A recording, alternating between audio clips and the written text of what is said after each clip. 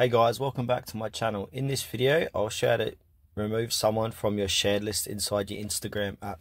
Please make sure to watch this video to the very end so you don't miss out on important information. In saying that, let's dive in. Alright guys, the first thing you need to do is open up Instagram. And now on my feed, I'm just going to share a random video or photo. Right, I'm going to share this one here, so click on the share button. And now I'm going to share it to these people. And now after you've done that, so I'm going to share it to this person instead. I'm going to click on send.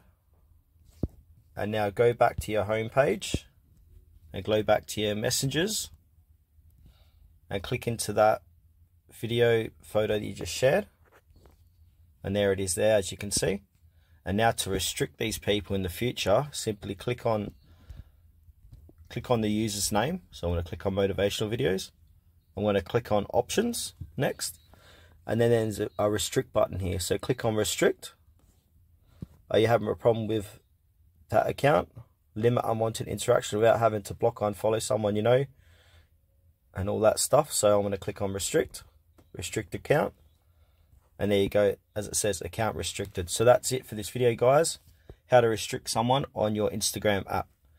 Thanks for watching this video to the very end. Please consider to like this video and subscribe to our channel if you found it helpful.